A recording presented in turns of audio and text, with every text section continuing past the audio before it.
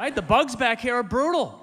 Right? It's funny because I lived in Los Angeles for 5 years, and I'll never forget it. The first night I was ever there, my friend said, hey, open up the window over there. And I go over and I open up the window, and I shut it real fast.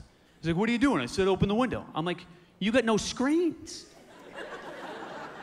He's like, we ain't got no screens. I'm like, what about the bugs? He's like, we ain't got no bugs.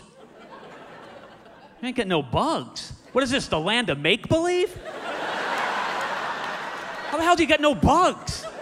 Like, we leave the window open all night. You leave a window open all night up in New Hampshire in the woods, you'd need one of those bed nets from Africa. You'd have West Nile virus and Triple E before your alarm went off.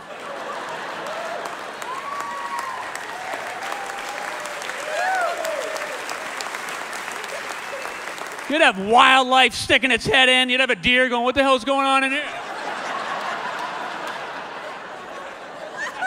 Fucking squirrel jumping in, going for your nuts.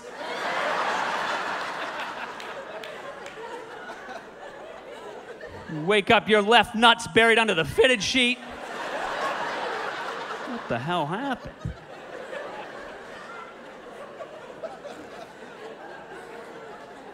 You hear about McKinney? He got attacked by a bear. Where was he camping? His couch. He's got to get some screens. It's friggin' ridiculous. And could somebody tell me this? Whose idea was it? Why is the porch light so close to the friggin' door? Right? All the bugs go to the light. Light travels. Back that up 10 feet. You're letting the enemy know how the hell to get in. I went to let my chihuahuas in. The screen door, I almost decapitated them because I thought it was a bug coming in. I'm like, what?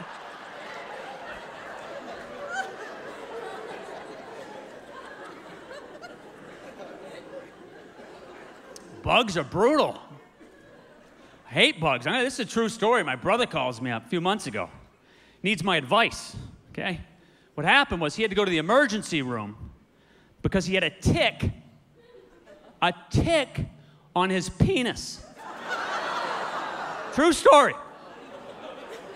He goes, bro, what should I do? I'm like, first of all, I wouldn't tell your brother if he's a comedian.